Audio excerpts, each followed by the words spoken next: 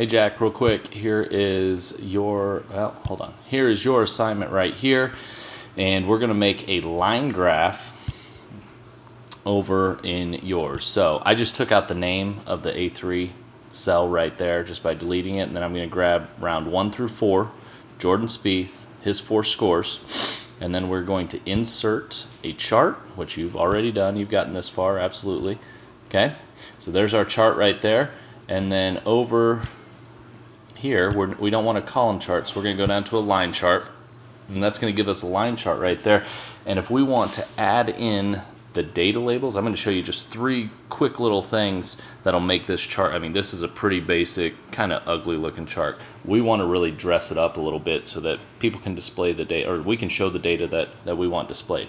So if we go over to customize over here and customize, what we can do is we can take the series drop down, and that is going to add our data labels, which is going to put the 4 scores for each round right on the chart for us. So we click data labels, boom, that's done. So we see 64 round 1, 66 round 2, 70 rounds 3 and 4. Okay, that dresses it up real nice right there, so people aren't guessing, oh, is that a 62, is that a 63? No, it's a 64. You shot 64.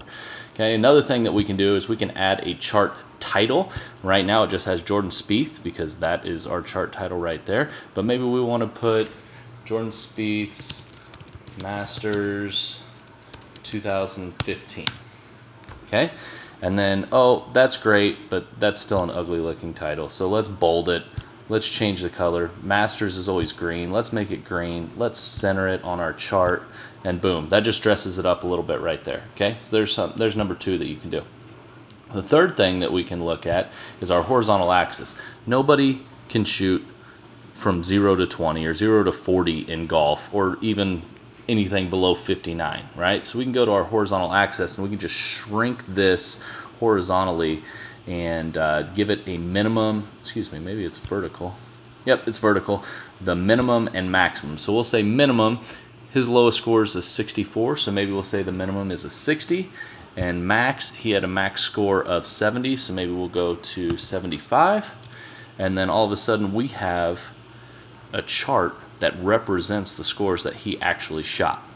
So we add the data labels, we change the minimum and maximum under our vertical axis, and then we added a little bit of flair, a little bit of color and symmetry to our chart title. Those 3 things takes about 2 minutes, and you have a good looking chart. All right, let us know if you have any questions. Thank you.